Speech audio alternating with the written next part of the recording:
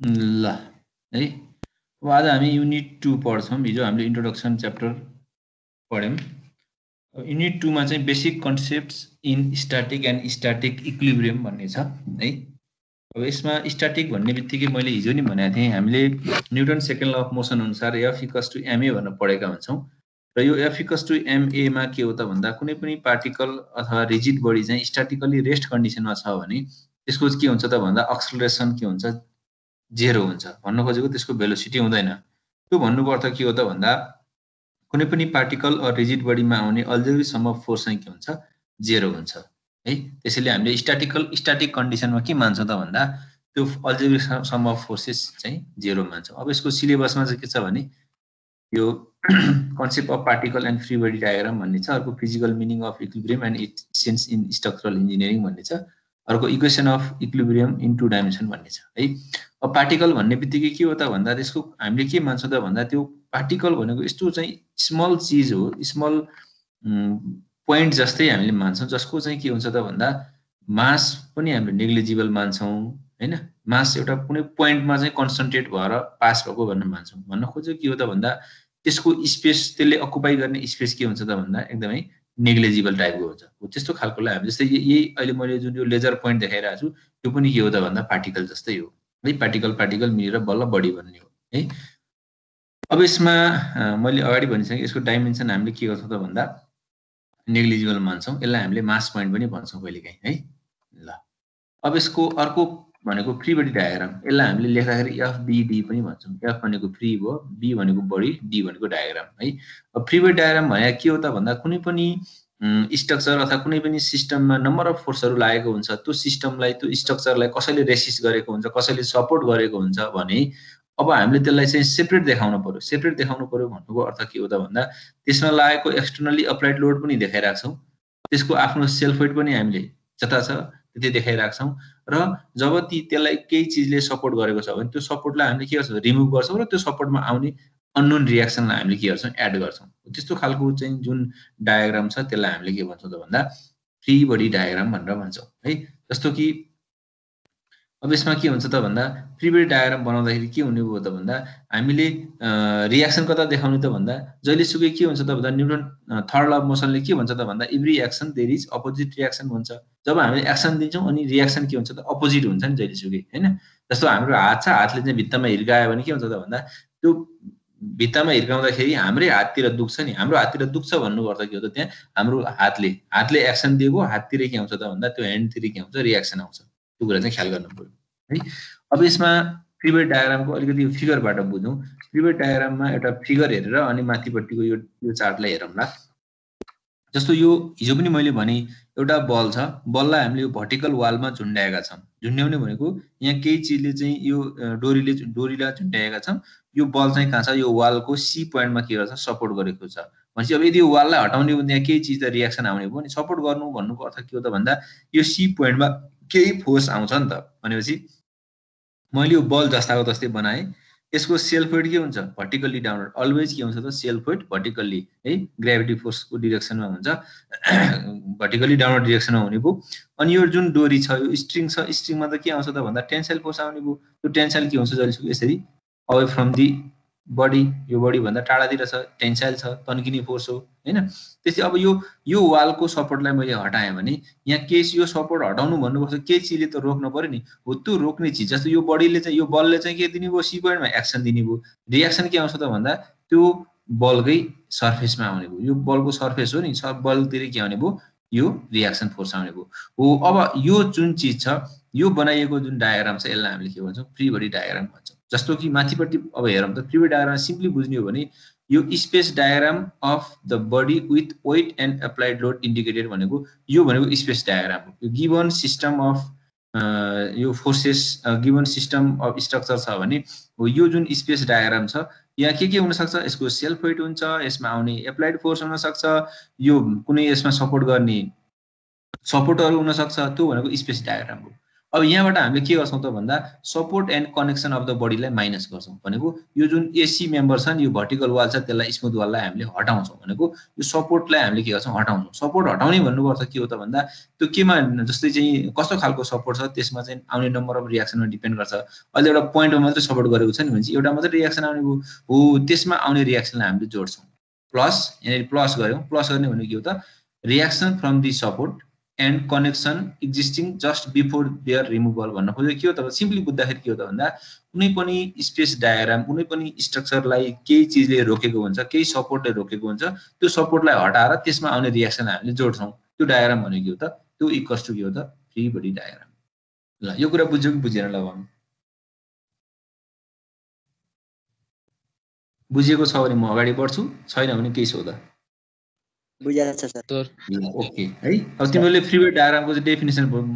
बनाउनु पर्दाखेरि ठ्याक्कै यति बुझेर यति फिगर बनाइदिए हुन्छ है ल अब यसपछि यसमा हाम्रो guideline for drawing free body diagram यसको गाइडलाइन भनेको फ्री बडी डायग्राम बनाउने गाइडलाइन के हो त भन्दा free body diagram FBD should have no external support or connection अघि नै भनिसक्यो हामीले यसमा चाहिँ एक्सटर्नल सपोर्ट हामीले रिमुभ गर्छौं भनिसक्यौं त्यो कुरा लेख्न पर्यो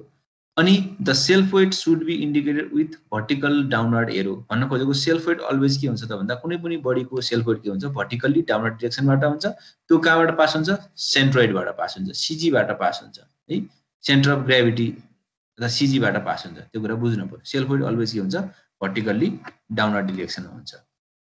त्यस्तै अर्को the reaction from the support and connection should be इन्डिकेटेड भन्न खोजेको जब हामीले सपोर्ट हटाउँछौं नि त्यो सपोर्ट हटाइसकेपछि के हुन्छ त भन्दा त्यसमै आउने रियाक्सन हामीले इन्डिकेट गर्न पर्छ कता हुन्छ त भन्दा सपोर्ट जहिले रियाक्सन जहिले कता हुन्छ जसले एक्सन दिएको त्यसको सर्फेसमा हुन्छ भन्ने कुरा बुझ्नु पर्यो किनभने एक्सनको अपोजिट डिरेक्सनमा हुने हो नि त जुन बडीले एक्सन दिन्छ त्यसकै सर्फेसमा भन्न खोजेको त्यसकै सर्फेसतिर के आउँछ रियाक्सन त्यो रियाक्सनको एरो चाहिँ कता देखाउनु पर्यो भन्दा जसले एक्सन दिन्छ त्यसकै सर्फेसमा एकदम सम्झिनु पर्यो यो तीनटा पोइन्टहरु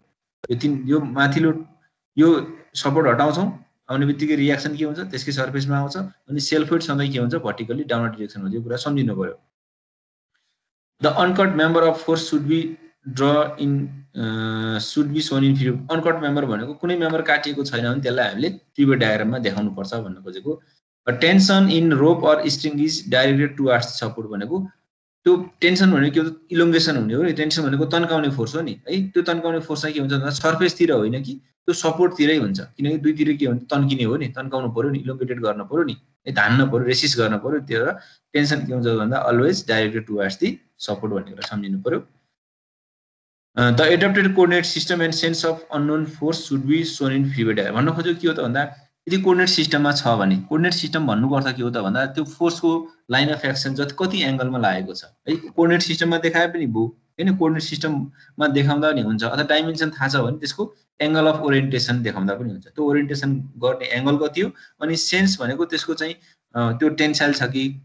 अथवा पोजिटिभ छ कि नेगेटिभ छ कुन डाइरेक्सनमा छ त्यो अननोन फोर्सको हामीले देखाउनु पर्छ अननोन फोर्स भन्नेदेखि आउने भनेको यहाँ चाहिँ के हो त रियाक्सन फोर्स हो यो अननोन फोर्स भनेको रियाक्सन फोर्स हो रियाक्सनको सेन्स भनेको त्यसको डाइरेक्सन देखाउने हो डाइरेक्सन कता देखाउने त भन्दा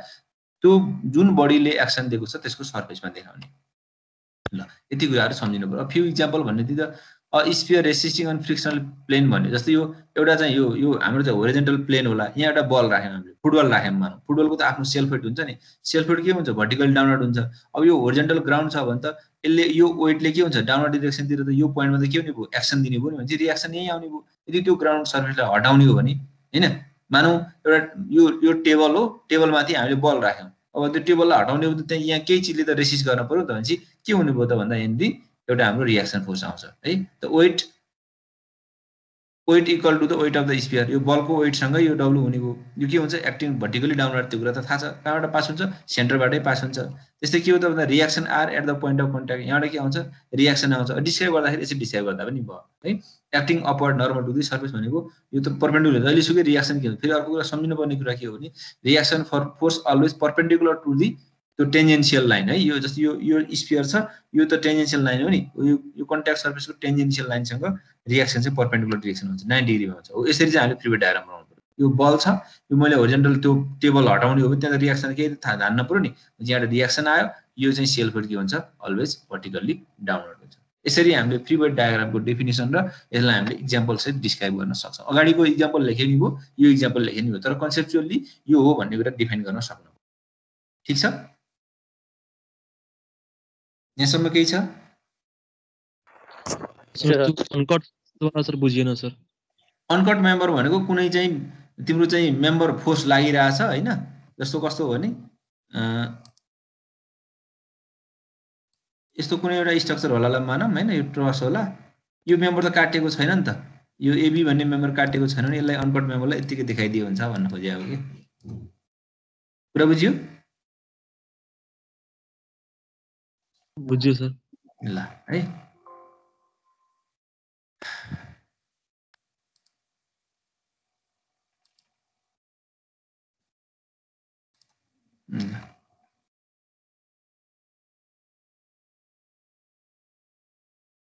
इक्जाम्पल नि भयो हैन, यसलाई हामीले फ्री बडी डायग्राम भन्छौँ भन्न खोज्या है। अब यसपछि हामी यो इक्जाम्पल तिमीले अघि लेखिसकियो हैन, लेख्ने त भन्दा जस्तै यो छ नि, हामीले फ्री बडी डायग्राम कसरी बनाउने भन्दा जस्तै यसको बनाऊँ है त, सबैले कपीमा बनाऊँ त। यो फ्री बडी डायग्राम सबभन्दा पहिले के छ भन्दा यो सर्कल बनाउनु पर्यो नि हैन, अघिकै कुरालाई त्यही स्मुथलाई मैले एउटा सर्कल बनाउँछु, यो सर्कल बनाएर त अब लाइन अफ एक्सन कहाँ छ, यो लाइनतिर, यो एबी लाइनतिर पनि छ, बीसी लाइनतिर पनि छ नि, अनि यो भर्टिकल्ली गरेको भनेको के हो त, यसको वेट हो। अब force W equals to the weight of the roller, weight त कता हुन्छ, डाउनवर्ड हुन्छ। यसरी पहिला यो गोलो बनाउनु पर्यो हैन, यो गोलो बनाएर एउटा सेन्टर पोइन्ट देखाउने, अनि कहाँ लाइन अफ एक्सन छ भन्नु, कहाँ जान पर्ने छ त्यो देखाउने, यसरी हिडन लाइन देखाउने। अब वेट त के हुन्छ, भर्टिकली डाउनवर्ड हुन्छ, यसरी भर्टिकली डाउनवर्ड देखाउने। अब हामीले के गर्छौँ, यहाँ त टेन्साइल फोर्स आउँछ नि, टेन्साइल फोर्स जहिलेसुकै के हुन्छ त भन्दा यहाँ यो डोरीमा तन्किने हो, इलोङ्गेटेड फोर्स आउने हो। भन्न खोजेको के हो त भन्दा सपोर्टतिर देखाउनु पर्यो हैन। अर्को भनेको यहाँनिर आउने भनेको आरसी हो, अथवा रियाक्सन एट पोइन्ट सी हो। यसरी यो के हुन्छ त भन्दा यो बलले सीमा एक्सन दियो, यसरी देखाउनु पर्यो। अर्को भनेको टेन्साइल फोर्स हो, यो इलोङ्गेटेड हो, यो भइहाल्यो। अगाडि जसरी डिस्क्राइब गरेको थियौँ यसरी स्टेप देखाउन पनि सकिन्छ भन्न खोजेको मैले इक्जाम्पलमा है, यो कुरालाई याद गरौँ ल। अब यसको अब इक्जाम्पलहरू हेर्दै गऱ्यो भने त मैले यो धेरै गरिनँ, तिमीले हेर्दा हुन्छ। अब फिजिकल मिनिङ यसको के हो त भन्दा, फिजिकल्ली हामीले इक्विलिब्रियम कन्डिसन भनेको के हो त भन्दा कुनै पनि बडीमा आउने फोर्स चाहिँ के छ, ब्यालेन्स कन्डिसनमा छ भन्ने हो है। जस्तो पोजिटिभ एक्स एक्सिसतिर चाहिँ 5 किलोमिटर लागेको छ, अर्को वाइ के अरे चाहिँ नेगेटिभ एक्सिसतिर 5 छ भने त ब्यालेन्स भयो नि हो। त्यो भनेको के हो त भन्दा फिजिकल्ली के छ, रेस्ट कन्डिसनमा छ भन्ने कुरो भन्न खोजेको। फिजिकल मिनिङ भनेको ब्यालेन्स कन्डिसनमा छ भन्ने हो। अब यसको स्ट्रक्चरल इन्जिनियर किन इम्पोर्टेन्ट छ भन्दा अघि हामीले हिजो अस्ति जुन सपोर्ट भनेर पढ्यौँ हिजो, त्यो सपोर्टमा आउने रियाक्सनको भ्यालु डिटर्माइन गर्नु। त अघि त हामीले अननोन रियाक्सन त भन्यौँ, तर त्यो अननोन रियाक्सनको म्याग्निट्युड कति हो त नि, रियाक्सन त आउँछ थाहा पाइयो, तर त्यो रियाक्सनको म्याग्निट्युड कति हो त नि, त्यो डिटर्माइन गर्नको लागि बल्ल हामीलाई कुन युज गर्छौँ त भन्दा यो इक्वेसन अफ इक्विलिब्रियम हामीले युज गर्नुपर्ने हुन्छ है। त्यसको चाहिँ इम्पोर्टेन्स हुन्छ। अब यसको स्ट्रक्चर त्यही हो, कुनै पनि बडीमा आउने इन्टरनल फोर्स अथवा एक्सटर्नल स्ट्रेसहरू डिटर्माइन गर्नको लागि हामीले के गर्छौँ त भन्दा यसको एप्लिकेसन हुन्छ। अर्को भनेको स्टेबिलिटी चेक। पछाडि हामीले स्टेबिलिटी चेक भन्ने नि हुन्छ, त्यो स्ट्याटिकली रेस्ट कन्डिसनमा छ कि स्टेबल छ कि छैन भन्ने कुरा, त्यसको चाहिँ स्टेबिलिटी चेक गर्नको लागि हामीले यो युज गर्छौँ। अनि अर्को भनेको अननोन प्यारामिटर जस्तै फोर्स, मोमेन्ट, यिनीहरू डिटर्माइन गर्नलाई अघि जुन अहिले अननोन रियाक्सन भनेको छ नि, त्यो भ्यालु पछाडि हामी निकाल्छौँ। हामीले कसरी निकाल्छौँ त भन्दा उही माथिको इक्विलिब्रियम कन्डिसनको एजुम्सनको आधारमा गर्छौँ। भन्न खोजेको के हो त भन्दा कुनै पनि बडी इक्विलिब्रियम कन्डिसनमा छ भन्ने एजुम्सनको आधारमा बल्ल हामीले के गर्छौँ त भन्दा त्यसमा आउने अननोन भ्यालु, अघि हामीले रियाक्सन त हुन्छ भन्यौँ, तर त्यसको म्याग्निट्युड कति हो त नि, म्याग्निट्युड डिरेक्सन डिटर्माइन गर्ने कसले गर्छ त भन्दा यो इक्विलिब्रियम कन्डिसनलाई हामीले एजुम्सन गरेर सल्भ गर्नुपर्ने हुन्छ है। अब यसको प्रिन्सिपल अफ इक्विलिब्रियम भनेको के हो त भन्दा कुनै पनि बडी इक्विलिब्रियम कन्डिसनमा छ, दुईटा मात्रै फोर्स छ भने के हुनु पर्यो त भन्दा एउटातिरबाट तिमीले 5 किलोमिटर लगायो, अर्कोतिर 6 लगायो भने त 6 तिरले तान्ने भयो नि है। एउटा बडी छ, एउटातिर तिमीले 6 किलोमिटर लगायो, अर्कोतिर 5 किलोमिटर लगायो भने त 5 भन्दा त 6 बढी हुन्छ, अनि त्यो इक्विलिब्रियम कन्डिसनमा त भएन नि त, ब्यालेन्स कन्डिसनमा भएन नि त हो। त्यसैले कुनै पनि बडीमा दुईटा मात्रै फोर्स छ भन्नुको अर्थ के हो त भन्दा ती दुईटा फोर्स चाहिँ बराबर छन् भन्ने बुझ्छौँ हामीले। ती दुईटा बराबर छन्, अपोजिट डिरेक्सनमा छन् र एउटै लाइनमा छन् भन्ने कुरा बुझ्छौँ हामीले। जस्तो कि यो बडी छ भने यो बडीमा यो दुईटा मात्रै फोर्स छ भने यो इक्विलिब्रियम कन्डिसनमा हुनलाई के हुनु पर्यो, यो पी फोर्स हो भने यो पनि के हुन्छ, पी नै हुनु पर्यो, र यसको लाइन पनि एउटै लाइनबाट पास हुनु पर्यो। बल्ल यो के हुन्छ त भन्दा दुईटा फोर्सको इक्विलिब्रियम कन्डिसन मेन्टेन गर्छ यसले, टु फोर्स प्रिन्सिपल भन्छ यसलाई हामीले है। त्यस्तै अब 3टा छ भने के हुने भयो त भन्दा 3टा फोर्स छ भने जस्तो यो पी P1 P2 छ नि, P1 P2 भन्नुको अर्थ तीनटा फोर्स छ भने कुनै दुईवटाको रिजल्टेन्ट फोर्स, जस्तो मैले P1 र P2 को रिजल्टेन्ट फोर्स R निकाले भने हो यो R के हुन्छ त भन्दा कुनै दुईवटाको रिजल्टेन्ट फोर्स अर्को थर्ड फोर्ससँग इक्वल P र R बराबर हुनु पर्यो, अनि अपोजिट यो यता छ अपोजिट, अनि एउटै लाइन अफ एक्सनमा पास हुनु। बल्ल यो के हुन्छ त भन्दा थ्री फोर्स अफ प्रिन्सिपल भन्छौँ। भन्न खोजेको के हो त भन्दा तीनटा फोर्स कुनै एउटा बडीमा लागिरहेछ, त्यो चाहिँ ब्यालेन्स कन्डिसनमा छ, इक्विलिब्रियम कन्डिसनमा छ भनेर मान्ने हो भने के हुनु पर्यो भने कुनै दुईटाको, तिमीले यो P1 र P2 को मात्रै लिन पर्छ भन्ने छैन, P र P1 को चाहिँ रिजल्टेन्ट फोर्स P2 सँग कम्पेयर गरे पनि हुन्छ, अथवा P र P2 को रिजल्टेन्ट फोर्स P1 सँग कम्पेयर गरे पनि हुन्छ। जस्तै P र P2 लाई हेर्ने हो भने कस्तो हुनु पर्यो त भन्दा यसरी गएको छ हैन, यहाँबाट पास हुने रिजल्टेन्ट फोर्स के हुनु पर्यो त भन्दा यो लाइनसँग हुनु पर्यो, यसरी चाहिँ यो यसरी जान पर्यो। भन्न खोजेको के हो त, यो अर्को कुनै R1 थियो भने यो P1 र R1 के हुन्छ बराबर हुन्छ, अपोजिट डिरेक्सनमा हुनु पर्यो, एउटै लाइनमा हुनु पर्यो, यो कोलिनियर भनेको एउटै लाइनमा हुनु पर्यो। बल्ल के हुन्छ त भन्दा थ्री फोर्स प्रिन्सिपल सिस्टम चाहिँ यसमा लागू हुन्छ। बुझिया छ हैन यो कुरा? छ सर। ल अब चारवटा छ भने के हुने हो, चारवटा छ भने के हुने हो त भन्दा कुनै दुईटाको रिजल्टेन्ट फोर्स अर्को दुईटाको रिजल्टेन्ट फोर्सको बराबर हुनु पर्यो, अपोजिट हुनु पर्यो। जस्तै P1 P2 P3 P4 छ भने P3 र P4 को रिजल्टेन्ट फोर्स P1 र P2 को रिजल्टेन्ट फोर्स निकाल्ने हो भने यो एउटै लाइनमा हुनु पर्यो, बराबर हुनु पर्यो, अपोजिट हुनु पर्यो। मैले भने जस्तो यो P1 र P1 र P2 निकाल्न पर्छ भन्ने छैन, P1 र P3 र P4 र P2 पनि निकाल्न पाइयो नि हैन, यसरी चेक गर्न नि पाइयो। P1 र P3 निकाल्ने हो भने यसरी आउने हो, यसरी आउला हैन, अनि P2 र P4 को चाहिँ यसरी आउला, यसरी गर्न पाइयो। यो यतातिर हुन्छ, यो अपवर्ड हुन्छ, हो यो दुईटा फोर्स के हुनु पर्यो, एउटै लाइनमा हुनु पर्यो, अपोजिट हुनु पर्यो, अनि इक्वल हुनु पर्यो। चारवटा फोर्स छ भने, नम्बर अफ फोर्स छ भने के गर्ने त अब हैन, एउटा दुईटा तीनटा चारवटा भयो त निकाल्न सक्छौं, तर नम्बर अफ फोर्सहरु छ भने के गर्ने त भन्दा त्यति बेला हामीले इक्वेसन अफ इक्विलिब्रियम निकाल्ने। इक्वेसन अफ इक्विलिब्रियम भनेको कति डाइमेन्सनमा त, 2 डाइमेन्सनमा हो कि 3 डाइमेन्सनमा, कति डाइमेन्सनमा हो? यदि 2 डाइमेन्सनमा छ भने 2 डाइमेन्सन भन्ने बित्तिकै एक्स एक्सिस र वाइ एक्सिसको फोर्सको अल्जेब्रिक सम 0 हुनु पर्यो। 3 डाइमेन्सन छ, एक्स वाइ जेड एक्सिसमा छ भने एक्स एक्सिसतिर पनि 0 हुनु पर्यो, वाइ एक्सिसतिरको फोर्सको अल्जेब्रिक सम पनि 0 हुनु पर्यो, जेड एक्सिसतिर पनि 0 हुनु पर्यो। नम्बर अफ फोर्सहरु छ भने 2टा 3टा 4वटा सम्म छ भने त हामीले लेख्न सक्छौं 100 वटा आयो। अब के भन्दा 100 वटासँग त्यो रिजल्टेन्ट फोर्स निकालेर कम्पेयर गर्न त भ्याउँदैनौं नि हामीले। सिधै के गर्छौं त भन्दा अल्जेब्रिक सम अफ होरिजोन्टल फोर्स 0 मान्छौं र मोमेन्ट त अलरेडी के हुन्छ 0 हुन्छ, किनभने सबै फोर्सहरु एउटै पोइन्टबाट पास हुने हो भने त मोमेन्ट के हुन्छ 0 भइहाल्छ। किन 0 हुन्छ त भन्दा मोमेन्ट भनेको फोर्स इन्टु परपेन्डिकुलर डिस्टेन्स हो। जस्तो कि हामीले यसरी मोमेन्ट कसरी डिटर्माइन गर्न सक्छौं भने जस्तो यो एउटा पोइन्ट छ, अलिकति 2 मिटर टाढा एउटा फोर्स छ है, 2 मिटर टाढा एउटा फोर्स लागेको छ भनेपछि अब यसको मोमेन्ट त यो ए पोइन्ट हो हैन, यो बी हो, यसको म्याग्निट्युड 20 छ भने बल्ल पो मोमेन्ट निकाल्न पाइन्छ। यो 20 * 2 गरेर बल्ल के आउँछ मोमेन्ट आउने भयो। तर यदि यो 20 वाला फोर्स चाहिँ यही पोइन्टबाट पास भएको छ, यो 20 फोर्स चाहिँ ए बाटै पास भएको छ भने ए बाट ए सम्मको डिस्टेन्स कति ल भन त, फोर्स इन्टु डिस्टेन्स त गर्न पर्यो। ए देखि ए सम्मको डिस्टेन्स कति? 0 हुन्छ भनेपछि 0 हुने भयो नि त। भन्न खोजेको कुनै पनि पार्टिकलमा फोर्स यसरी जाओस् कि यसरी जाओस् कि जुनसुकै डिरेक्सनमा जाओस् न, यिनीहरु त कहाँबाट पास भएको छ, यही पोइन्ट यो ए भन्ने पोइन्टबाटै पास भएको हुन्छ नि, भनेपछि डिस्टेन्स 0 हुन्छ। त्यसैले के हुन्छ मोमेन्ट त अलरेडी के हुन्छ 0 हुन्छ। त्यसैले हामीले के बुझ्नु पर्यो त भन्दा कुनै पनि पार्टिकल अथवा बडी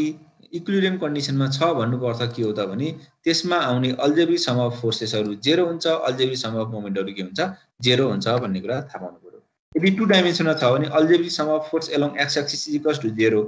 हैन, algebraic sum of forces along x axis 0, 2 dimension भनेको एक्स एक्सिस र वाइ एक्सिस के है। अर्को algebraic sum of forces along Y axis equals to 0, algebraic sum of moment about Z axis. सम्झिराख्नु के बुझ्नु पर्यो भने एक्स र वाइ प्लेनमा छ भने रोटेसन अर्को एक्सिसमा हुन्छ, यदि फोर्स चाहिँ वाइ र जेड मा थियो भने रोटेसन एक्स एक्सिसमा हुन्थ्यो है। त्यो कुरा चाहिँ यो चाहिँ 2 डाइमेन्सनमा लागि हो। अब 3 डाइमेन्सनमा छ भने है 3 डाइमेन्सनमा पनि भेक्टोरिकली यही नै हो, तर यो फोर्स के हुन्छ 3 डाइमेन्सनमा एक्स वाइ जेड एक्सिस हुन्छ भनेपछि algebraic sum of force along x axis 0, Y axis 0, Z axis 0। Moment पनि तीनटै एक्सिसमा हुन्छ नि त। एक्स र वाइ प्लेनमा छ भने जेड मा हुन्छ मोमेन्ट, वाइ र जेड मा छ भने एक्स मा मोमेन्ट हुन्छ, एक्स र जेड मा छ भने वाइ मा हुन्छ। त्यसैले मोमेन्ट के हुन्छ moment along x axis 0, Y axis 0, Z axis 0 तीनटैको लिन पर्यो है। 3D मा छ भने यहाँ हेरौँ त 3 डाइमेन्सन र यो चाहिँ 2 डाइमेन्सनमा हो। वेयर यो अब एफएक्स भनेको के हो त algebraic sum of forces along x axis 0 है x direction y direction k direction यो कुरालाई हामीले यसरी चाहिँ डिस्क्राइब गर्न सक्छौं कहिलेकाहीँ यो थ्योरीमा पनि सोध्छ डिफाइन इक्वेसन अफ इक्विलिब्रियम भनेर मात्र सोधेको छ भने 2D र 3D को दुईटैको लेख्नु पर्यो define equation of equilibrium in 2 dimension भनेको छ भने यो माथिको पार्ट मात्रै लेख्नु पर्यो 3 डाइमेन्सन भनेको छ भने तलपट्टिको पार्ट मात्रै लेख्नु पर्यो यसरी चाहिँ हामीले इक्वेसन अफ इक्विलिब्रियम जेरो किन भएको त भन्दा कुनै पनि पार्टिकल इक्विलिब्रियम कन्डिसनमा रेस्ट कन्डिसन छ भन्नुपर्छ त्यसको एक्सेलरेसन जेरो भएको F equals to ma नै हो फेरि ख्याल गरौँ है F equals to ma नै हो त्यो मास चाहिँ हुन्छ त्यो बडीको तर एक्सेलरेसन स्ट्याटिकली रेस्ट कन्डिसनमा छ भने एक्सेलरेसन जेरो भएको हो एक्सेलरेसन जेरो भन्नुको अर्थ के हो त algebraic sum of forces zero भएको ल अब यसमा के छ भने सोधौं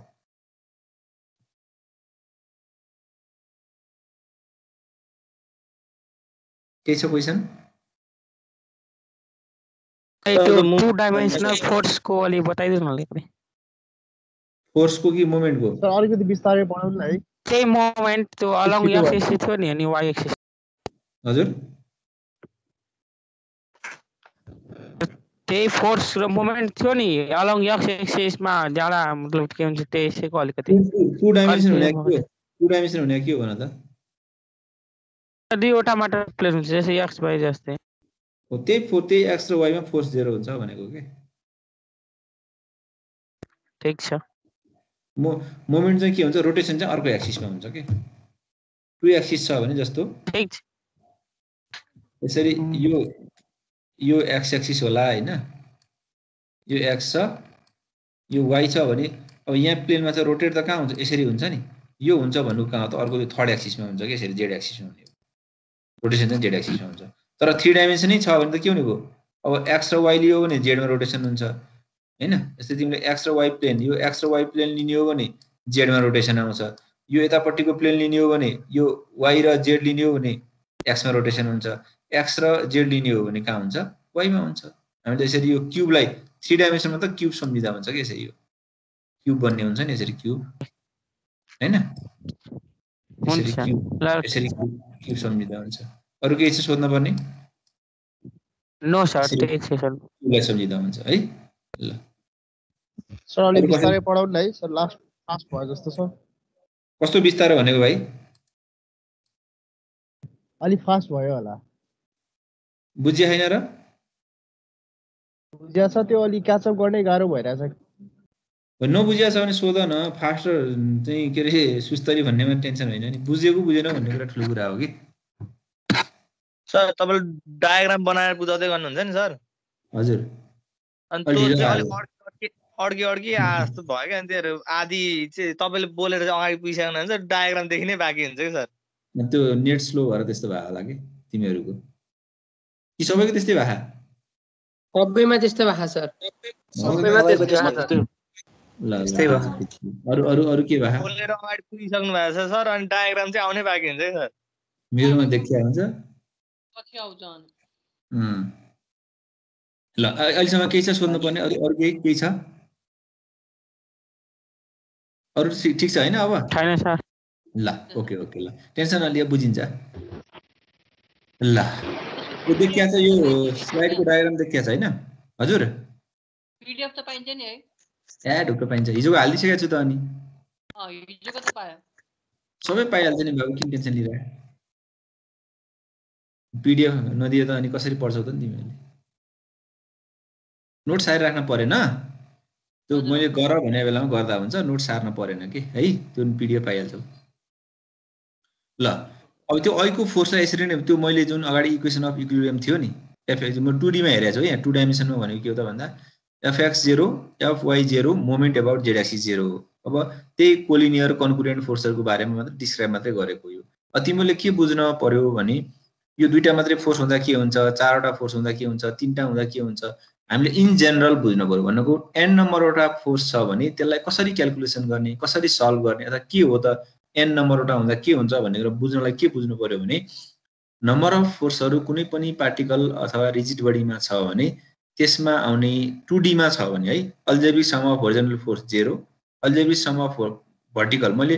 x लाई होरिजोन्टल भनिरहेको छु होरिजोन्टल र x एक्सिस नझुक्को है x एक्सिस भन्ने नि हुन्छ होरिजोन्टल भन्ने नि हुन्छ y एक्सिस भन्ने नि हुन्छ भर्टिकल भन्ने नि हुन्छ के फरक पर्दैन x 0 y 0 मोमेन्ट 0 हुन्छ भन्ने सम्झिनु पर्यो त्यति कुरा भन्ने डिस्क्राइब गर्न खोजेको है यो कोलिनियर भने पनि बुझ्दैन हो भने एउटै लाइनमा है एउटै लाइनमा पास भएको कन्कुरेन्ट भनेको एउटै पोइन्टबाट पास भएको है कन्कुरेन्ट एट अ पोइन्ट भनेको एउटै पोइन्टबाट पास हुने कोलिनियर भनेको चाहिँ एउटै लाइनबाट कन्कुरेन्ट भनेको एउटै पोइन्टबाट त्यति कुरा सम्झिनु प्यारलल भन्ने बुझिहाल्छौ अब इन जेनरल फर्मुलामा यो यसो घुमाएको देखाएको भनेको यो रोटेसन हो है अब यसमा हजुर मोमेन्ट 0 भएको केस भन्दिनु न एकफेरि ए मोमेन्ट त यस्तो नि बाबु मोमेन्ट भनेको फोर्स इन्टु डिस्टेन्स जस्तै यो 2 नम्बरको फिगर हेर त जस्तै मैले ओ पोइन्टबाट मोमेन्ट लिने हो भने के हुन्छ त सबै ओ बाटै पास भए हुन्छ नि हैन ठीक छ एउटा कन्सेप्ट त्यसरी बुझ्दा नि भयो अब अर्को कुरा भनेको के हो त भन्दा रिजल्टेन्ट फोर्सको सम 0 हुन्छ भन्ने बित्तिकै हैन मोमेन्ट भनेको फोर्स इन्टु डिस्टेन्स हो हैन तिम्रो ब्यालेन्स कन्डिसनमा छ भन्नुको अर्थ के हुन्छ त भन्दा रिजल्टेन्ट फोर्स 0 छ भनेपछि के हुन्छ फोर्स त्यो रिजल्टेन्ट फोर्स इन्टु डिस्टेन्स गर्ने हो त्यही रिजल्टेन्ट फोर्सको न्युमेरिकल भ्यालु 0 छ भने त त्यो अलरेडी के भयो त डिस्टेन्स भए पनि त 0 भएन त बुझ्यौ सर ठीक छ हैन भयो सर ल अब यसमा समराइज गर्दाखेरि यहाँ हामीले युज गर्ने यो दुईटा इक्वेसन है अब समरीमा जाउँ समरी न्युमेरिकल गर्न भन्दा पहिला समरीमा जाउँ यो भनेको यो कुरा सम्झिनु पर्यो समेसन fx0 समेसन fy0 र समेसन यो fz0 भन्ने कुरा सम्झिनु पर्यो mz0 भन्ने कुरा सम्झिनु पर्यो है अब अर्को सम्झिनु पर्ने यो फ्री वेट डायग्राम बनाउन जान्न पर्यो यो फ्री वेट डायग्राम बनाउन जान्न पर्यो यो फ्री वेट डायग्रामको यो गाइडलाइन सम्झिनु पर्यो गाइडलाइनमा हामीले के भनेको थियौं त भन्दा self weight always vertically downward हुन्छ रियाक्सन चाहिँ के हुन्छ त भन्दा जुन बडीले एक्सन दिने हो त्यसकै सर्फेसमा रियाक्सन आउँछ भन्ने कुरा सम्झिनु पर्यो र अर्को टेन्सन छ भने जहिलेसुकै सपोर्टतिर लगाउँछौं अब अनि अर्को कुरा के नझुकिनु भने रियाक्सन तिमीले उल्टो मान्दा नि फरक पर्दैन क्या हाम्रो एजुम्सन भनेको के हो त भन्दा हामीले मान्ने हो सकेसम्म पोजिटिभ मानौँ भन्ने हो मैले मानेको चाहिँ भ्यालु नेगेटिभ आयो भने तिमीले के बुझ्नु पर्यो भने म्याग्निट्युड चाहिँ त्यही हो तर मैले मानेको डिरेक्सन चाहिँ रङ रहेछ भन्ने हो एन्सर रङ होइन के डिरेक्सन रङ रहेछ त्यसको ठ्याक्कै अपोजिट लाउनु पर्यो भन्ने कुरा बुझ्नुभयो जस्तो कि यो क्वेशनमा मैले यो आरसी यो पोजिटिभ एक्साइसतिर लगाइदिएको भए के हुन्थ्यो त भन्दा एन्सर नेगेटिभ आउँछ नेगेटिभ आउनुको भन्नुपर्छ ए आरसी चाहिँ नेगेटिभ एक्साइसतिर हुँदो रहेछ तर मैले उल्टो मानेछु भन्ने बुझ्ने हो कि न्युमेरिकल भ्यालु चाहिँ त्यही हो कि है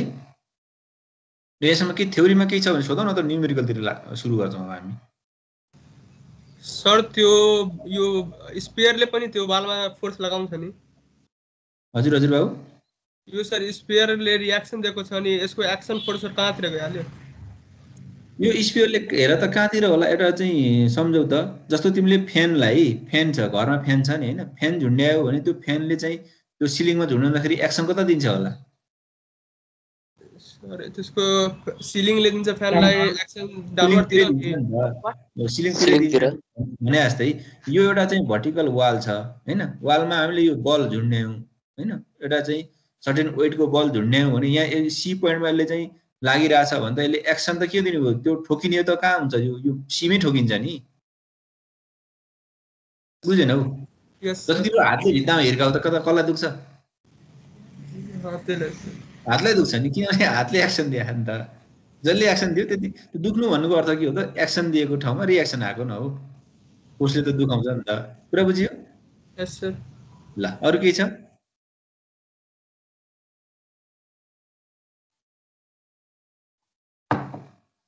अरु कसैको के छ भने सोध नभए न्युमेरिकल अब त्यो कपी र क्याल्कुलेटर निकाल के रे क्याल्कुलेटर र कपी पेन निकाल त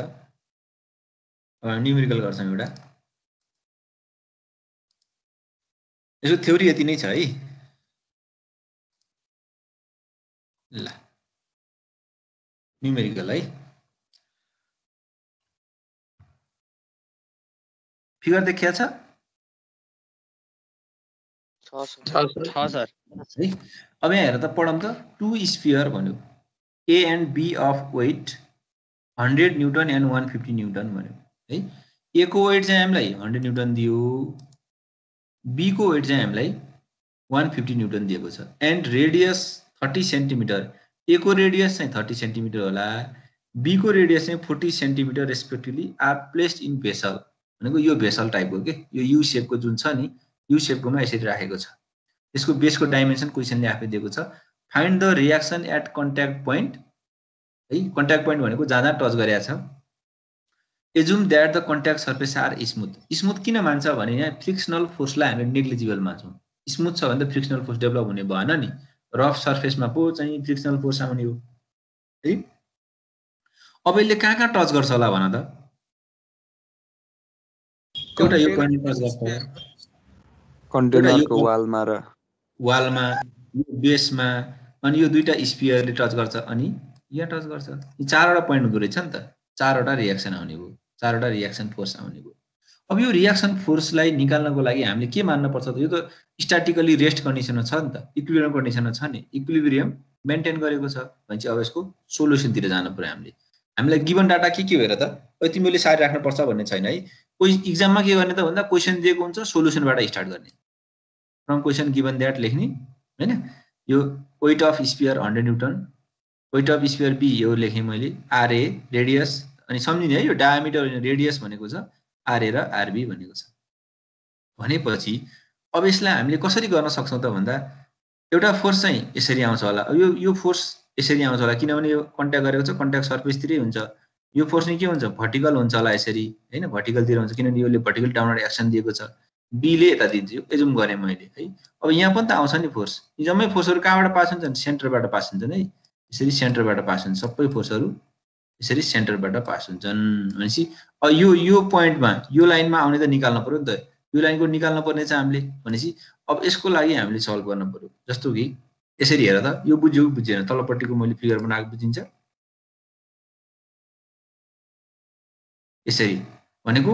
मलाई चाहिँ तिमीलाई चाहिँ के हो त भन्दा त्यो रियाक्सन फोर्स चाहिँ कि भर्टिकल कि होरिजेन्टल हुनुपर्छ है। इन्क्लाइन छ भने यो डिरेक्सनमा आउने, कि यो डिरेक्सनमा आउने त हामीले निकाल्न पर्यो नि त। यो रेडियस आरए भनेको रियाक्सन हैन, यो आरए रेडियस हो, यो आरए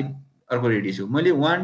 2 4 पोइन्टमा त रियाक्सन चाहिँ होरिजेन्टल र भर्टिकल छन्, तर यो 3 पोइन्टमा आउने रियाक्सन के छ? इन्क्लाइन छ नि। भनेपछि हो अब इन्क्लाइन छ भने त्यसको एंगल अफ इन्क्लाइनेसन निकाल्न जान्न पर्यो।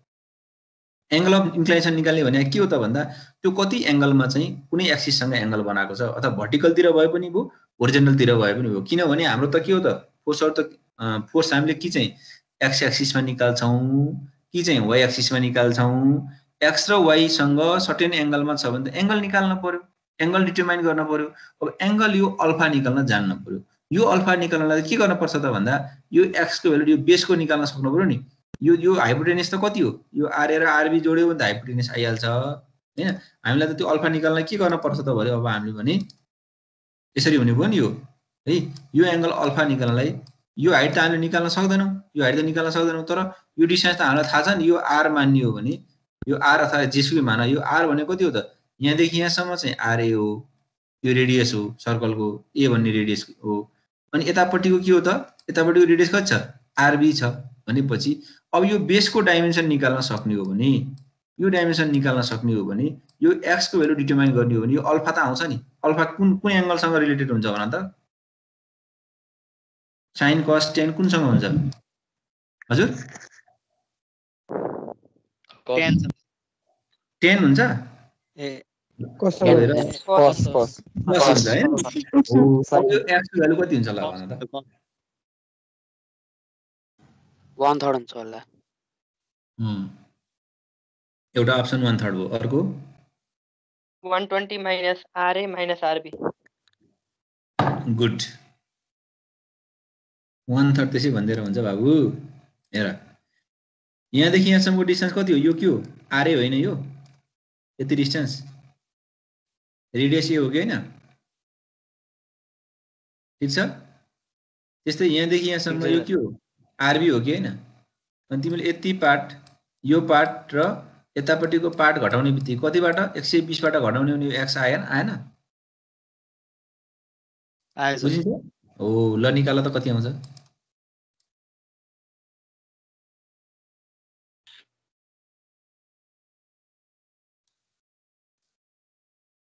कति आयो एक्स भ्यालु? सबैले निकालौँ है, सबैले सल्भ गरौँ। 50 हो 50 आयो। अल्फा निकाल्न मिटरमा लैजानु पर्छ कि नै? पर्दैन बाबु, पर्दैन। एंगल निकाल्दाखेरि सेन्टिमिटर बाइ सेन्टिमिटर गरे नि उयो, मिटर बाइ मिटर गरे नि उयो त हो नि।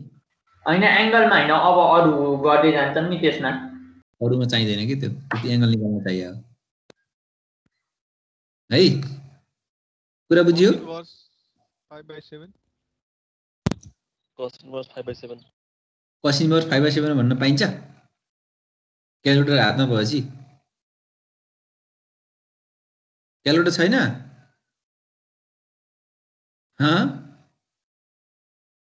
एन्सर भन एन्सर कति आयो कति डिग्री कति पोइन्ट कति आयो 44.41 हो त्यसरी भन्नु पर्यो है क्यालकुलेसन अफ यो भयो cos अल्फा भनेको x by RA plus RB हो यहाँबाट चाहिँ cos alpha equals to cos inverse यति भयो यसको एन्सर भनेको 44.415 आयो हैन सर यसमा यो आरबी चाहिँ यो सर यसमा के यो एक्स निकाल्दाखेरि तपाईले यो आरए त माइनस गर्न मिल्यो हैन तर आरबी कसरी मिल्यो के यो आरबी र आरए दुवै माइनस गरेर अनि 50 चाहिँ कसरी आयो यो बुझिदिनु सर यो यहाँको आरए नहेर कि होरिजोनल आरए हेर न एउटा सर्कलमा यसरी पनि आरए हो यसरी पनि आरए हो यसरी पनि आरए होइन यो होरिजोनल गयो नि सबै रेडियस हैन त्यही त आरए चाहिँ माइनस गर्न मिल्यो तर आरबी त मिलेन नि सर यहाँ 120 हजुर यो आरए हो आरबी यो आरए हो अनि यो सेन्टर बी को सेन्टर देखि यहाँसम्मको आरबी हो नि यो हो हजुर हो अनि यो बीचको यति अनि तिमीलाई त्यो माथिको दुईटा के रे डिस्टेन्स थाहा छ भने यति डिस्टेन्स निकाल्न के गर्नु पर्यो त अनि यहाँदेखि यहाँसम्म जाऊ न 120 बाट यति यो आरए हो यति यो आरबी हो अनि यो बीचको ग्याप आएन बुझ्यौ बुझ्यौ बुझेन बुझ्यो सर अब पढ्दाखेरि अलि हल्ला कमेन्ट ठाउँमा बस्नु पर्यो है बाबु है त्यो त्यहाँ डिस्टर्ब भइरहेको जस्तो लाग्यो तिमीलाई त्यो सुनिन्न कि कहिलेकाहीँ आवाज अरू कसैको केही क्वेसन छ यसमा छैन भने अगाडि बढ्छु म छ भने छ भन छैन भने छैन भन छैन सर ल ओके है अब हामीले यो किन निकालेको भन्ने कुरा नि सम्झिनु पर्यो यो 1 पोइन्टमा आउने रियाक्सन भर्टिकल्ली अपवर्ड हुन्छ 2 पोइन्टमा आउने होरिजोन्टल हुन्छ 4 मा आउने होरिजोन्टल हुन्छ 3 मा आउने त इन्क्लाइन थियो नि हो त्यो सर्टेन एंगलमा थियो त्यो एंगल निकालेको भर्टिकल र होरिजोन्टल भए परेन के एंगल निकाल्न पर्दैन भर्टिकल भनेको चाहिँ 90 डिग्रीमा हो होरिजोन्टल भनेको 0 डिग्रीमा हो भनेपछि यो 3 पोइन्टमा आउने रियाक्सन त सर्टेन एंगलमा छ नि हो त्यो भएर हामीले यो अल्फाको भ्यालु निकालेको 1 2 4 मा निकाल्न परेन किनभने अलरेडी सर्टेन एक्सिसमा छन् एउटा y एक्सिस तिर छ अरु एक्स एक्सिसमा छन् कुरा बुझियो ल क्वेशन अगाडिको त्यही हो अब हामीले फ्री बडी डायग्राम कसको पहिला बनाउने त है फ्री बडी डायग्राम ए को पहिला बनाउने कि बी को पहिला बनाउने कसको बनाउँदा ठीक होला भन त बी को सर ए को बनाउने कि बी को किन बनाउने ए को सर ए को बनाउने वेट अनि त्यसको माथिको vertical component of normal रिएक्सनले solve हुन्छ नि कसको बाबु ए को सर बी को ल ए भन्नेले किन ए बनाउने भन त ए को सर वेट तलतिर अनि त्यसको सर आर त्यो थर्ड मार्कको भर्टिकल कम्पोनेन्टको नर्मल रिएक्सन माथितिर अनि बी को वेट चाहिँ माथितिर हुन्छ र ए को सर ए को नर्मल रिएक्सन माथितिर सर त्यो जादैन रिजल्टेन्ट कम्पोनेन्ट को ल मलाई भन त इक्वेसन अफ इक्विलिब्रियम कुन छ मोमेन्ट जेरो खासै युज हुँदैन यहाँ कतिवटा इक्वेसन छ हामीसँग नन इक्वेसन कतिवटा भन त 2 डाइमेन्सनमा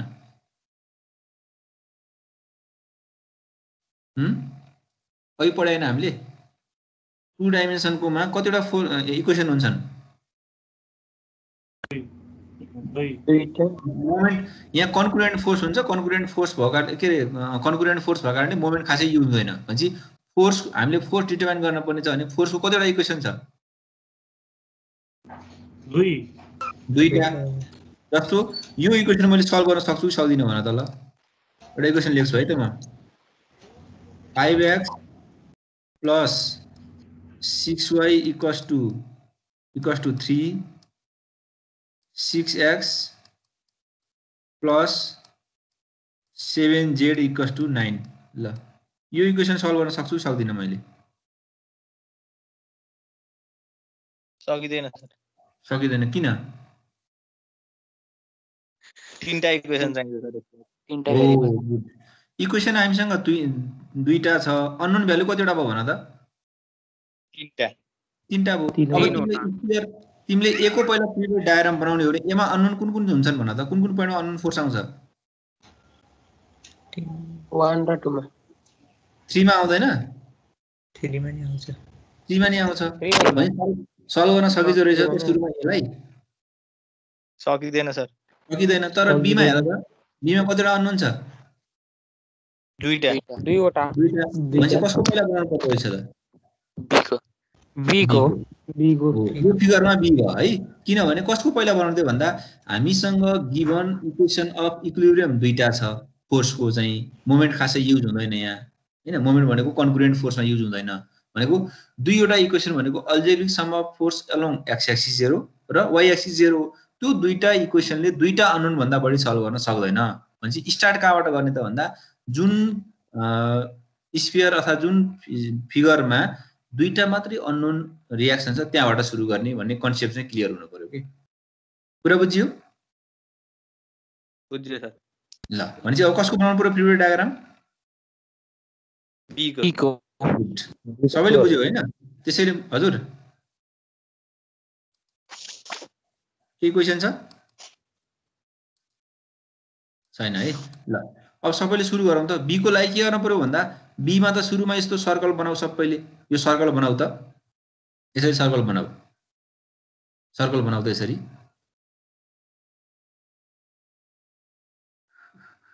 बनाइयो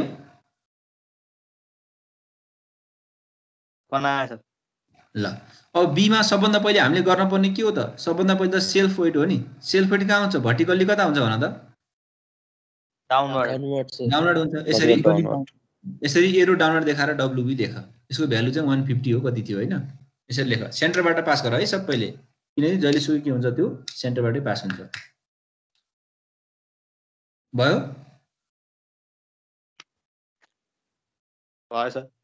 भयो हैन अब मलाई भन त बी ले कहाँ टच गरेको छ भन त कुन कुन पोइन्टमा टच गरेको छ भन त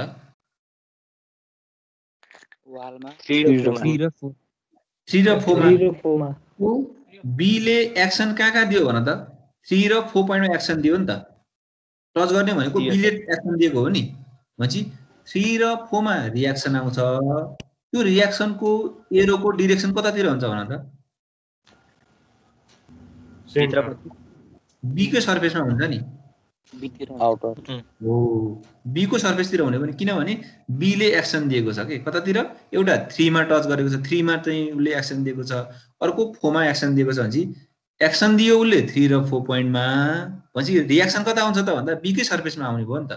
भनेपछि एउटा चाहिँ यसरी इन्क्लाइन्ड एक्सिसमा यो R3 यसरी आउने भयो यसको एरो हेर है एरो कता हुन्छ बी तिरै हुन्छ किनभने बी ले अहिले हामीले बी को फ्री वेट डायग्राम बनाउँदै छौं है बी तिरै के आउने भयो यसरी रिएक्सन त यसरी बी तिरै आउने भयो पुरा बुझ्यो R3 बुझ्यो सर ल अर्को कतातिर आउने भयो R4 आउँछ R4 कता आउँछ यसरी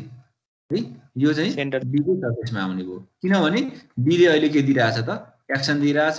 एक्सन दिएको भएर के आउँछ बी कै सर्फेसमा अझै सिम्पली भन्दाखेरि के बुझ्नु पर्यो भने यो एरोको डाइरेक्सन रिएक्सनको डाइरेक्सन कता हुन्छ त भन्दा जसको हामीले फ्री वेट डायग्राम बनाइरहेका हुन्छौं त्यसकै सर्फेसमा के आउँछ रिएक्सन आउँछ त्यसरी बुझ्दा पनि हुन्छ ल यहाँसम्म बुझ्यो बुझेन भन फ्री वेट डायग्राम बनाउने बुझ्यो सर है अब मलाई भन त यो चाहिँ होरिजोन्टल फोर्स हो एक्स एक्सिस तिर छ यो भर्टिकली डाउनवर्ड छ यसको लेखेला है यहाँ भ्यालु चाहिँ यसको WB = 150 लेख है 150 किलोन्युटन हो अनि यो R3 त एक्स अथवा वाइ एक्सिस तिर छ त छैन सर हैन त्यसको के निकाल्न पर्छ कम्पोनेन्ट निकाल्न पर्छ नि कम्पोनेन्ट फोर्स निकाल्न पर्छ कि पर्दैन पर्छ सर होरिजोन्टल कति हुन्छ भन त होरिजोन्टल component cos alpha R3 cos theta हो जहिले सुकै के हुन्छ भने जुन एक्सिस सँग एंगल बनाएको छ त्यो कम्पोनेन्ट cos हुन्छ भनेपछि एउटा भर्टिकल के हुन्छ sin हुन्छ भनेपछि अब हामीले के गर्न पर्यो त भन्दा अब यहाँनेरि हेर त यदि अहिगै हो यो फिगर अब हामीले कुन इक्वेसन पहिला युज गर्ने भन्ने कुरा हो के कुन इक्वेसन पहिला युज गर्ने त भन्दा हामीले के बुझ्यौं त भन्दा अब हामीले के चाहिँ समेसन fx यहाँ पनि एउटा भर्टिकल तिर एउटा अननोन हुन्छ एउटा होरिजोन्टल तिर अननोन हुन्छ यसको कम्पोनेन्ट है दुईटा अननोन हुने हो मैले रातो लाइनले लेखेको आयो पछिको आयो आएछ आयो हैन टाइम लाग्यो आएछ अब हामीसँग के छ एउटा चाहिँ समेसन fx0 छ हैन कि हामीले समेसन fx0 गर्न पाउँछौं कि चाहिँ हामीले समेसन fy0 गर्न पाउँछौं इक्विलिब्रियम कन्डिसनमा अब पहिला कुन इक्वेसन युज गर्ने त भन्दा यो जस्तो कि अघि मैले सोधेको थिएँ तिमीलाई समेसन यो fx 5x + 3y = 0 भन्ने इक्वेसन सल्भ हुन्छ त 3 = 10 भनौं ल यो इक्वेसन सल्भ हुन्छ कि हुँदैन हुँदैन सर हुँदैन नि भनेपछि हुँदैन सर मैले बुझाउन खोजेको के हो त भन्दा समेसन fx ले पनि एउटा मात्रै अननोन सल्भ गर्छ समेसन fy ले पनि के गर्छ एउटा मात्रै अननोनलाई सल्भ गर्ने हो अगाडि जसरी हामीले a र b मा कुन चुज गर्ने भन्दाखेरि दुईटा अननोन जसमा छ त्यसलाई चुज गर्ने भन्यो किनभने दुईटा इक्वेसन थियो अब हामीसँग त के चाहिँ fx = 0 गर्न पर्यो कि चाहिँ समेसन fy0 गर्न पर्यो भनेपछि अब यो b भन्ने स्फियरमा हेर त भर्टिकल तिर कतिवटा अननोन छन् दुईटा कुन कुन एउटा छ सर एउटा मात्र छ wb को भ्यालु त 150 छ नि wb छ सर हो wb 150 छ भने त एउटा मात्रै अननोन छ x एक्सिस तिर कतिवटा अननोन छन् x तिर दुईटा छ इक्वेसन पहिला लिने भन त भर्टिकल लिने सुरुमा सर हो यसरी कन्सेप्ट के हो फेरि तिमीले के बुझ्न भएन भने सरले चाहिँ भर्टिकली लिन पर्छ भन्नुभयो होरिजोन्टल लिएर म भर्टिकल राखेर फेरि भर्टिकलबाट आएको एन्सर होरिजोन्टल पुट गर्छु भन्नु पनि पाइन्छ तर के गर्नुहुन्न भने हाम्रो एक्जाम भनेको के हो त भन्दा एक्जाममा के हुन्छ भने हामीले क्वेशन सबै आएको छ तर मैले टाइममा 3 घण्टामा भ्याइन भने हैन जुन टाइम फ्रेम हुन्छ त्यो टाइम फ्रेम भित्र मैले सल्भ गर्न सकिन भने चेक गर्ने मान्छेले के बुझ्छ यसलाई आउँदो रहेछ भन्ने बुझ्ने हो नि त्यही भएर हामीले टाइम पनि जोगाउनु पर्यो टाइम जोगाउने भनेको के हो त भन्दा कुन इक्वेसन पहिला चुज गर्ने त भन्दा जुन इक्वेसन जुन एक्सिस तिर एउटा मात्रै अननोन छ त्यो पहिला चुज गर्ने भनेपछि अब हामीले कुन इक्वेसन पहिला लिन पर्यो y एक्सिस y एक्सिस ल गर भर्टिकल वाला सर गुड भर्टिकल 0 गर एन्सर निकाल त्यसपछि होरिजोन्टल 0 गर एन्सर निकाल कति आयो सर R3 217.39 गुड अनि R4 155.29 गुड ल है यसरी हामीले यो अघिकै फिगर हो है यसरी मैले रिजल्भ गरेको हेर त R3 लाई रिजल्भ गरेको एउटा भर्टिकल कम्पोनेन्ट हुन्छ R3 sin अल्फा अर्को होरिजोन्टल कम्पोनेन्ट हुन्छ R3 cos अल्फा भनेपछि अब हामीले सुरुमा fy0 लियौं किन लियौं भन्ने मैले कन्सेप्ट भनिरहेको छु है भर्टिकल तिर एउटा मात्रै अननोन छ भनेपछि अब कति भयो त भन्दा यो अपवर्ड छ है यो मैले यो लेखेको भनेको यो त अपवर्डलाई पोजिटिभ मानेको है पोजिटिभ y एक्सिसलाई पोजिटिभ मान्छु म पोजिटिभ x एक्सिसलाई पोजिटिभ मान्छु कसैले डाउनवर्डलाई पोजिटिभ मान्न नि पाउँछ है के फरक पर्दैन आफ्नो एजुम्सन हो तर आउने एन्सर जस्तो चाहिँ मैले अपवर्डलाई पोजिटिभ मानेको छु एन्सर नेगेटिभ आएको छ भने डाउनवर्ड रहेछ भनेर बुझ्छु त्यो कुरा ख्याल गर्नु त्यसैले सधैँ के भयो पोजिटिभ थिंकिङ गरौँ न positive x एक्सिसलाई positive मानौं positive y एक्सिसलाई positive मान्छौं यो अपवर्डलाई पोजिटिभ मानेको भनेपछि कति आयो त यहाँबाट R3 भनेको यति आयो 214 आयो आयो सर ल है यो रिजल्ट पोजिटिभ किन आयो त भन्दा यो अघि हामीले कुन कन्सेप्टमा मान्यौ त भन्दा जुन यो b ले 3 मा एक्सन दिन्थ्यो रिएक्सन b कै सर्फेस तिर आउँथ्यो नि यदि कसैले रिएक्सन डाउनवर्ड तिर हुन्छ होला भनेर माने अब एन्सर नेगेटिभ आउँथ्यो यो नेगेटिभ आउनुको अर्थ के हो त डाउनवर्ड होइन अपवर्ड हो है भन्न खोजेको हो के यदि नेगेटिभ आएको भए डाउनवर्ड मानेको थियो भने तर त्यसरी मान्नुहुन्न जसले एक्सन दिएको त्यसकै सर्फेसमा रिएक्सन हुन्छ भन्ने बित्तिकै एन्सर आइहाल्छ ल अनि R4 को लागि अब के गर्न पर्यो अल्जेब्रिकसम्म होरिजोन्टल लिन पर्यो यो R3 त आइसक्यो नि हेर त R3 आइसक्यो भने चाहिँ अब अननोन त के भयो R4 मात्रै अननोन बाँकी रह्यो नि किनकि हाम्रो होरिजोन्टल तिर एउटा R4 अननोन हो अर्को R3 अननोन हो भनेपछि समेसन होरिजोन्टल 0 गरौँ यो यतातिर गयो मैले टुवर्ड्स पोजिटिभ एक्सिसलाई प्लस माने R3 cos alpha minus R4 यहाँबाट R4 कति आयो रे यति आयो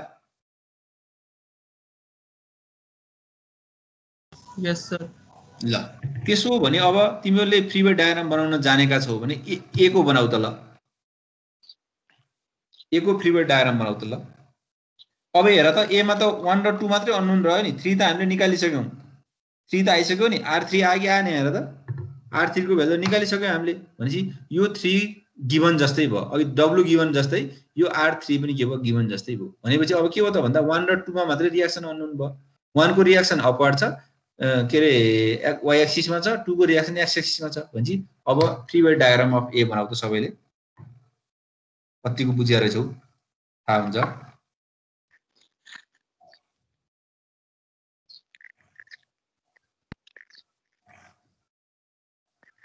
बनायो सर बनायो सबैको भयो? अब मैले सबैको चेक गर्न भ्याउँदिनँ है, क्लासमा भए सजिलो हुन्थ्यो। अब स्पेयर अफ ए सुरुमा सर्कल बनाऊ, सर्कल बनायो होला भयो हैन। अब ए को सबभन्दा पहिले वेट के हुन्छ? भर्टिकल्ली डाउनवर्ड है। ए वेट लेखे नि भयो। यो R3 त गिभन भयो नि। अब R3 को डिरेक्सन कता हुन्छ भन त? अपवर्ड कि डाउनवर्ड? R3 को सर एउटा भर्टिकल पनि आउँछ। डाउनवर्ड भन्न खोजेको चाहिँ यो एक्सिसमा डाउनवर्ड कि अपवर्ड भन्न खोजेको कि? डाउनवर्ड। ए डाउनवर्ड सर। डाउनवर्ड किन? किनकि रिएक्सन सर्फेसतिर हो। अहिले के गर्दै छन् त? हामीले स्फियर अफ ए भन्दै छौं। ए ले कहाँ एक्सन दिएको हो? बी को सर्फेस हो नि। ए ले 3 मा एक्सन दिएको हो नि। 3 मा एक्सन दिनुको भन्नुको अर्थ के हो त? यसरी एकै सर्फेसतिर आउने भएन? पुरा बुझ्यो नि R3 को लागि। यो R3 को डिरेक्सन R3 को बुझ्यो? बुझिएन? बुझियो। ल हो। यो डाउनवर्ड किन भयो भन्ने कुरा बुझ्नु पर्यो। ए ले 3 मा एक्सन दियो भन्न खोज्यो के हो त? एकै सर्फेसमा रिएक्सन आउने। यो किन मैले सुरुमा लेखेँ भन्दा हामीलाई R3 को भ्यालु त थाहा छ नि, अगाडि निकालिसक्यो नि। कति आछ R3 को भ्यालु? कति आथ्यो? 214 point कति आथ्यो हैन? अब वेट लेख। R2 पछि वेट लास्टमा लेख्यो नि के फरक पर्दैन है। त्यो R2 मा 2 मा टच गरेछ नि। 2 मा के हुने भयो? कतातिर हुने भयो? टुवर्ड्स पोजिटिभ कि नेगेटिभ एक्सिसतिर रिएक्सन? पोजिटिभ। किनभने यसले 2 मा टच गरेको छ। 2 मा टच गरेर भन्नुपर्छ के हो त भन्दा यो रिएक्सनले के दिन्छ त भन्दा 2 कै सर्फेसतिर के हुने भयो? एक्सन दिने भयो यसरी। त्यसपछि 1 मा कता हुन्छ? अपवर्ड कि डाउनवर्ड? सर क्यान्सल भयो नि त। अपवर्ड है। अब यसपछि यसरी के हुन्छ त? अपवर्ड हुने भयो है। अपवर्ड हुने भयो किनभने 1 तिर यसले 1 मा टच गरेको थियो, रिएक्सन अपवर्ड हुने भयो। अब बाँकी के छ? सेल्फ वेट पनि छ नि। सेल्फ वेट के छ? यसरी डाउनवर्ड देखाउनु पर्यो। WA 100 है। क्यान्सल हुँदैन। क्यान्सल कहाँ हुन्छ? R र WA। ल यहाँसम्म गरेका थियो भने मिल्यो। यो R3 को भ्यालु कति आथ्यो बाबु? 214.33 त्यो पनि लेख। 214 point कति थियो लेख है। त्यो 33 कति हो है त्यो तिम्रो लेखेर है त्यो। अब हेर त, अब हामीले कुन इक्वेसन पहिला युज गर्ने भन्ने कुरा हो। कुन पहिला गर्न पर्ला भन त?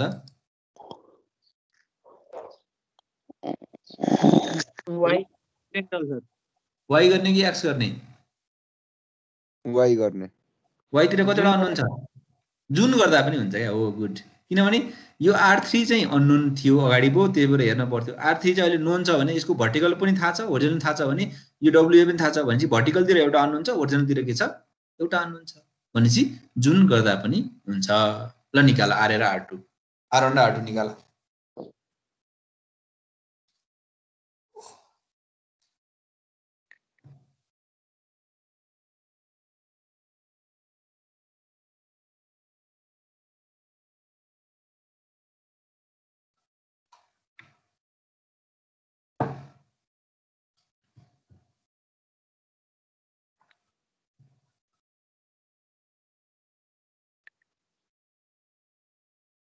सर 150 अनि 153 आइरहेछ। R2 कति आयो? R2 153.08 ए अनि R1 149.9 समथिङ आइरहेछ। त्यो भनेको 150 नै हो। सर त्यतिकै आयो। अरूले निकाल।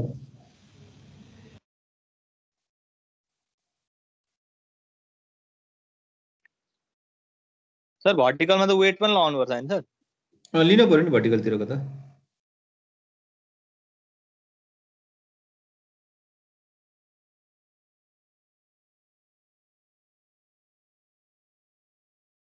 मेरो त 253 आयो सर। ठिक छ निकाल न कति आयो निकाल्दै गर न, जसको जति आयो निकाल न के छ र। अरूको ल तिम्रो 253 आयो ठिक छ। अरूको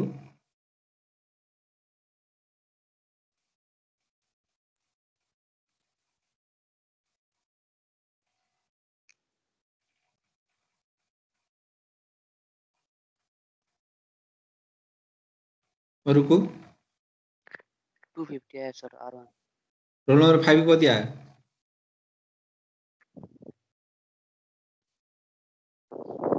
यस सर 150 रहेछ सर मिस्टेक भएर छ हो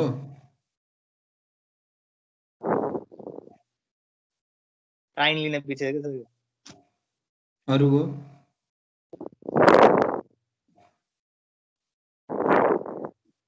रोल नम्बर 5 को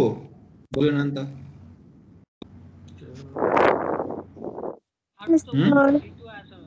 कति आयो 142.8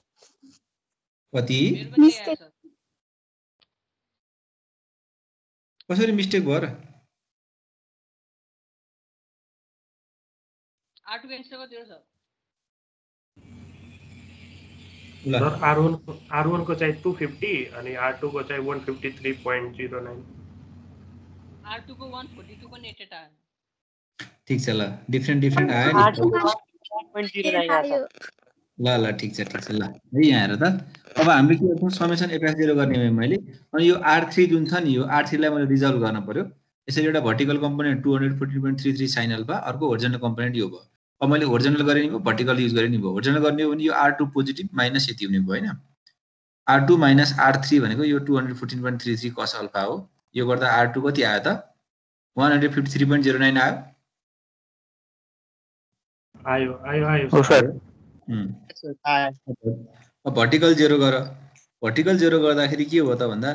यो अपवर्ड छ R1 माइनस WA माइनस यो 214.33 हो हैन ल R1 minus R3 sin alpha minus WA हो यो भ्यालु पुट गर कति 250 आयो हो 250 आयो sir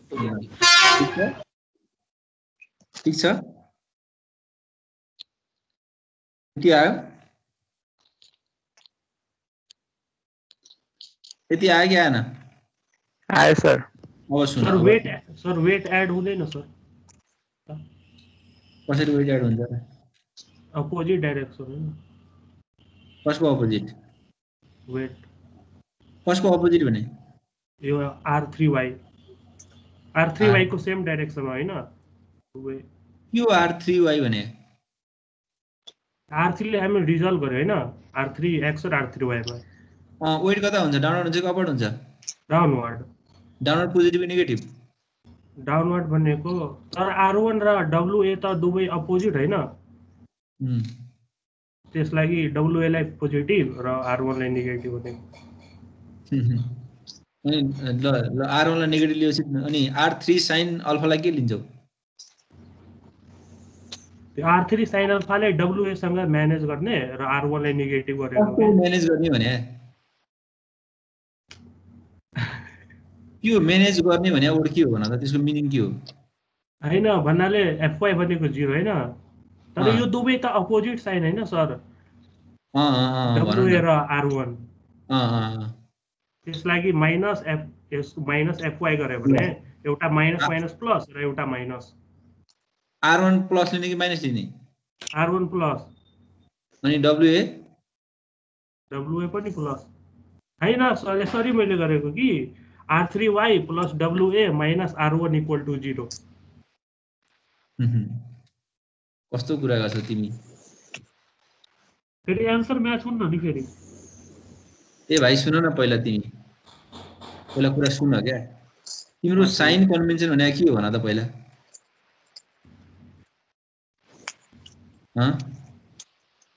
sign convention positive y एक्सिसमा गएकोलाई नि प्लस मान्ने घरि अनि पोजिटिभ y एक्सिसमा गएकोलाई नि माइनस मान्न पाइन्छ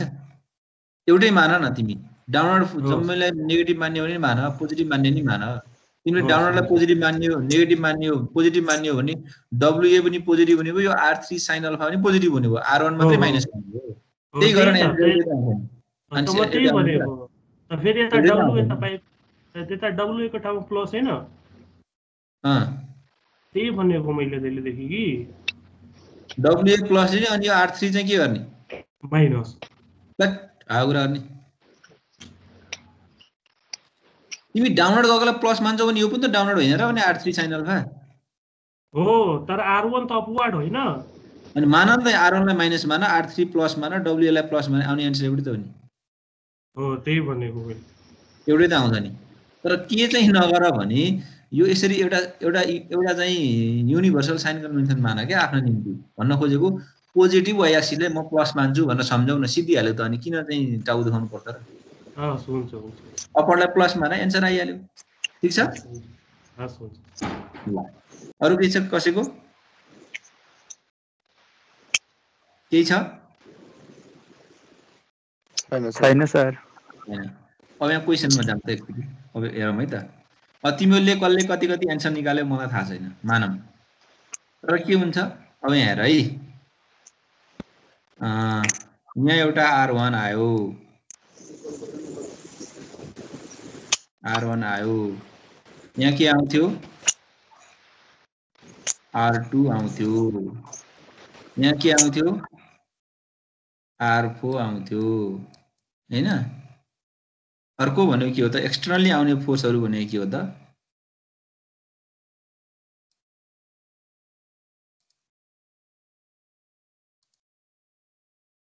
अर्को आउने भनेको यहाँनेरि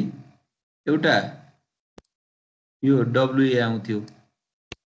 डाउनवर्ड सेन्टरबाटै पास हुने। अर्को के आउँथ्यो यहाँनेरि WB आउँथ्यो यसरी है। WA भनेको चाहिँ यो WB भनेको 150 हो, WA भनेको 100 हो। अब यो 3 त के छ, यताबाट यो 3 छ, इक्वल एन्ड अपोजिट छ, यो इन्टरनल फोर्स हो। एक्सटर्नली हेर त, यो एक्सटर्नली पनि के हो त, समेसन Fx पनि के हुनु पर्यो, 0 हुनु पर्यो। समेसन Fy पनि के हुनु पर्यो भन त, 0 हुनु पर्यो नि है। एक्सटर्नली र यसरी हुनु पर्यो भनेपछि अब मलाई भन त R1 यहाँ होरिजोनल, यो होल क्वेशनमा होरिजोनल फोर्स कुन कुन हुन् भन त। R2 र R4 को भ्यालु बराबर आछ छैन हेर त।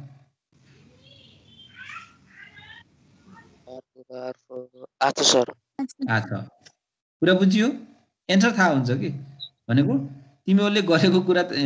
राइट छ कि रङ छ भने तिमीहरूले क्याल्कुलेसन गर्दा गर्दै थाहा पाइहाल्छौ के। R2 र R4 को भ्यालु बराबर आउनुपर्छ, अपोजिट आउनुपर्छ। अब मलाई भन त भर्टिकली डाउनवर्ड फोर्स कुन कुन छन् यो क्वेशनमा भन त। भर्टिकली डाउनवर्ड फोर्स वेट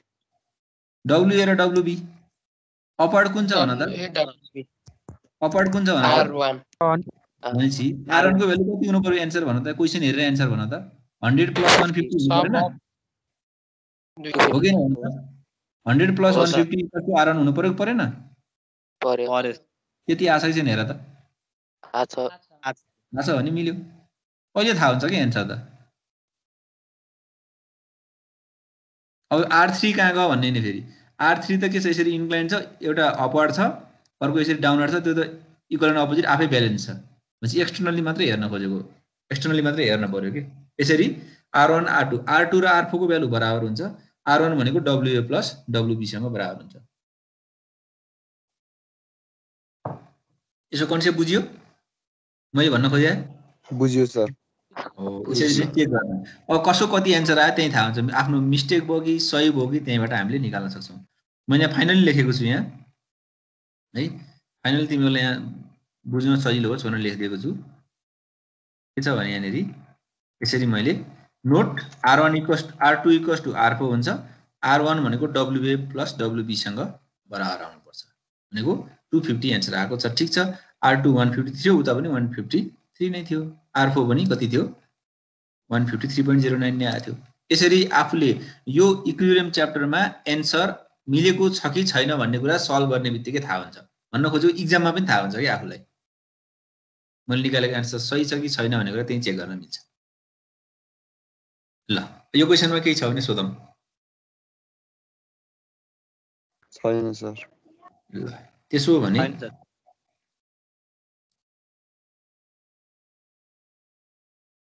ल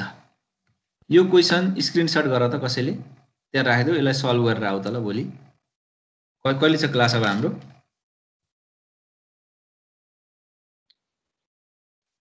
अब यसपछि तिम्रो क्लास छ कि छैन? छैन सर, यो छ सर। कति बजे हो अब? अब नेक्स्ट क्लास त 1:30 बजे हो। ए ल ठिकै छ, आजलाई यति गरौँ। भोलि 11:35 मा रहेछ, के अरे 11:35 मा रहेछ हैन भोलि? सर यो पढाएको पठाइदिनु है आज हजुर के भनेको बाबु आज यो गरेको न्यूमेरिकल पढाइदिनु है आजसम्मको त्यो कन्सेप्टहरु अगाडिको सबै एकैचोटि पठाइदिए हुन्न यतिसम्म पठाइदिने गर्नु सर हामी हेर्दै गर्छौँ यतिसम्म पढाइदिनु सर सरले हेर्न चाहिँ हल्का फास्ट भइरहेको छ त्यही भएर पढ्दै गरेको पठाउँदै गर्नु न सर हामी हेर्दै गर्छौँ म सबै पठाइदिन्छु है अहिलेको सबै पठाइदिन्छु पछिसम्मकै झन् दुईटा ब्रेक गरेर पठाउनै गाह्रो हुन्छ कि तिमीहरूले यो क्वेसन अहिले सल्भ गरेको क्वेसन लेखेको छैनौ र पुरै त लेखेको छैन सर गिवन सोलुसन त्यही त्यो त लेख्न मिलिहाल्छ नि यार कि यो क्वेसन स्क्रिनशट गर्यौ भयो सर ल भयो सर ल यो क्वेसन स्क्रिनशट गर नि त ल गर ल स्क्रिनशट गर म लास्टमा एकैचोटि पठाइदिन्छु कि सबै भयो ए सर भर्खर सल्भ गरे पनि स्क्रिनशट गर्ने भने सर त्यही चाहियो भने नि त तिमीहरूले मैले त सारे सर ल भयो यो सर भोलि पढाउने पनि आजै पठाइदिनु भयो पनि भइहाल्छ नि पठाउँदिन त्यस्तो हुन्न ल यो स्क्रिनशट गर गर्यो सर यो भयो अर्को पनि भयो अर्को सर अर्को यो एंगलमा चाहिँ निकालेको भयो अर्को गरे नि त मैले अर्को आयो फेरि स्फियर बी को भयो सर अर्को अनि यो लास्टको यही हो यो तीनटा त हो नि म एकैचोटि पठाइदिन्छु कि त्यस्तो नगर न भोलि पढाउने बिरामीले पठाएर त्यही हेरेर तिमीहरू सल्भै गर्दैन नि ज्या हुन्छ थ्योरीमा त केही पनि छैन त्यस्तो गाह्रो मान्नु परेन चाहिने चिज त मैले गरिदिइहाल्छु नि भयो होइन हजुर कहाँ बाबु डेरिभेसन थ्योरी र न्यूमेरिकल मात्रै हो कहाँ डेरिभेसन पढेकै छैन त किन चाहियो अहिले हुन्छ कि हुन्न भनेको हजुर ए अहिलेसम्म छैन के अरे हेर्दै जाउँ कहाँ कुन कुन च्याप्टरमा आउँछ यताको थ्योरी पढ्दा पछि पठाइदिउँ है सिधै यो खासै त्यो पर्दैन टेन्सन लिनु परेन यो एकैचोटि पठाइदिउँला कि भोलि इक्वेसन अफ इक्विलिब्रियम चाहिन्छ भने एडियो चाहिन्छ भने स्क्रिनशट गर त्यो त हामीले अहिले न्यू गर्दा गर्दै गरिराखौँ त्यो स्क्रिनशट गरेर उसमा राखिदेऊ है ग्रुपमा राखिदेऊ भयो ल